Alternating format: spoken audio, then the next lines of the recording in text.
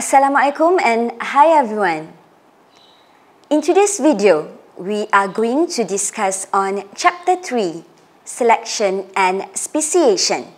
In today's video, we will only focus on subtopic 3.1, Selection. At the end of this lesson, students should be able to define natural selection, state 3 types of natural selection such as stabilizing selection, disruptive selection, and directional selection. And we will also discuss about artificial selection. First, let's look at natural selection. It is a survival of the fittest. Natural selection is a process in which individuals with favorable inherited traits are more likely to survive and reproduce. It involves environmental factors as selecting agent. Favorable phenotype will survive while unfavorable phenotype will be eliminated. Natural selection can alter the frequency of distribution of traits in 3 ways. Let us discuss the 3 types of natural selection. The first type is stabilizing selection. Second, disruptive selection. And third, directional selection. Natural selection also will change the distribution of phenotype in a population. Each normal distribution curve has 2 extreme phenotype and intermediate phenotype. In stabilizing selection, selection occur will act against both extreme phenotypes and favor intermediate phenotype. It tends to decrease variation because it maintains a particular phenotype. The bell-shaped curve will become narrow and the extreme phenotype has lesser chance to survive. The example for stabilizing selection is infant birth weight. Normal infant with birth weight 2.5 kg can be considered as intermediate phenotype that most likely to survive, while infant born too small with birth weight 1.7 kg can be considered as extreme phenotype. They have high rate of mortality because of body system and organ are immature and prone to illness. Infant born too large with birth weight more than 5 kg can be considered as higher rate of mortality because difficulty to deliver. Next, let's us look at disruptive selection. Selection occur will act against intermediate phenotype and favor both extreme phenotype. The bell-shaped curve becomes splitting into 2 subpopulations. 2 extreme phenotypes are separated and the 2 subpopulations will be formed. The example for disruptive selection is size and shape of beak of finches that live in Galapagos Island. Birds with larger beak is considered as extreme phenotype that survive. They are efficient when feeding on big and hard seed, while birds with smaller beak also can be considered as extreme phenotype that survive because they efficient when feeding on small and soft seed. In the other hand, birds with intermediate beak cannot survive because they are not efficient to feed either small and soft seed or big and hard seed. The third type of natural selection is directional selection. This type of selection will act against one extreme phenotype and favor another extreme phenotype. The bell-shaped curve will shift in a one direction.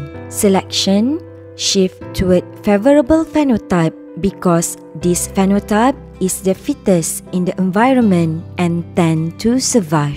The example for this type of selection is industrial melanism of pepper moth or its scientific name Biston betularia. Pepper moth with black color wing is extreme phenotype during this industrial revolution. Pepper moth with black color wings is extreme phenotype. They have same color with dark tree trunk during the industrial revolution. They are most likely to survive and prevent themselves to be seen by predator, while the pepper moth with white color wing shows some contrast with the dark tree trunk. They cannot survive because predator can easily see them. Next, let us look at artificial selection. It is a selective breeding that involves human intervention. Artificial selection is the selective breeding of domesticated plant and animal to encourage the occurrence of desirable trait. It will produce a new breed and altering the genotype and producing a new strain of organism for a specific purpose. Artificial selection also involves human intervention. It exerting a directional selection pressure which lead to changes in allele and genotype frequency within population. Artificial selection can be divided into two types, which are inbreeding and outbreeding. Inbreeding is mating of genetically similar or closely related individual. When desired trait has been found in one individual, it is bred with close relative to keep the trait in future generation. Homozygosity increase with each successive generation in breeding. It will show less variation within population. For example, is domesticated animal breeding of show animal such as cat and dog, while outbreeding is mating of individual of unrelated or distantly related individual. Two different individuals with desired trait are made in hope each trait expressed in the offspring. It will lead to increase in heterozygosity. Example for outbreeding is crossbreed of cow to yield high quantity of milk or meat. Lastly, let us look at the differences between inbreeding and outbreeding. In inbreeding, organisms are mating between close relative parents, while in outbreeding, mating are between unrelated parents. Inbreeding will increase homozygosity in offspring, while outbreeding will increase heterozygosity in offspring. Next, inbreeding will show less variation, while outbreeding will show more variation.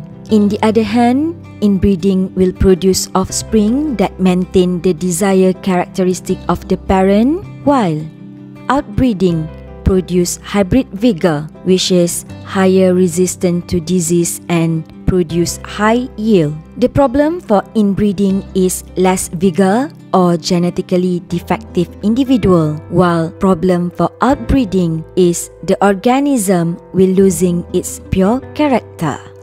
So, that's all you need to know about selection. In the next video, you are going to learn about subtopic 3.2, speciation. Don't forget to answer your formative assessment. And thank you for watching. Assalamualaikum.